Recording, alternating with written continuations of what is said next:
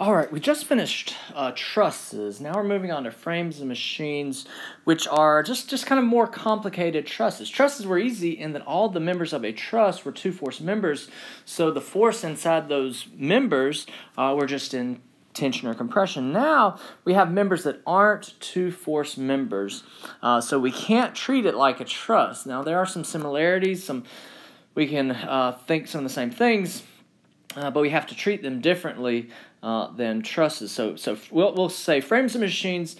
Frames are designed to be stationary. Machines are designed to move. And in this class, statics, they're both static. They're not moving, so it really doesn't matter to us. We're grouping frames and machines together. So what can we do for frames and machines?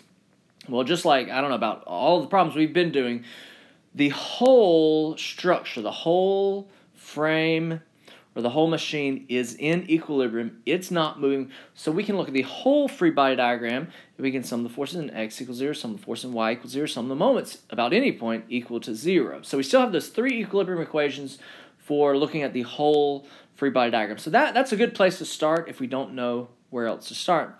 And then once we do that, you know, when we were looking at trusses, we could, after we did the whole free body diagram, then we could look at a joint. Or if we were looking at trusses, when we look at the whole free body diagram, then we could cut it and look at a section.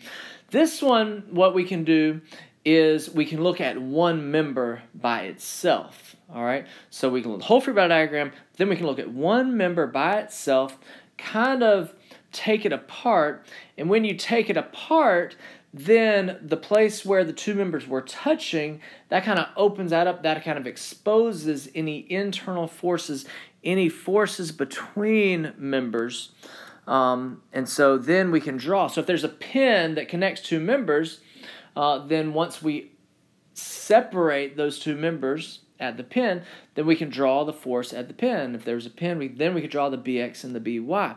Remembering that one member feels the BX and BY in one direction, the other member feels the BX and BY equal in opposite direction.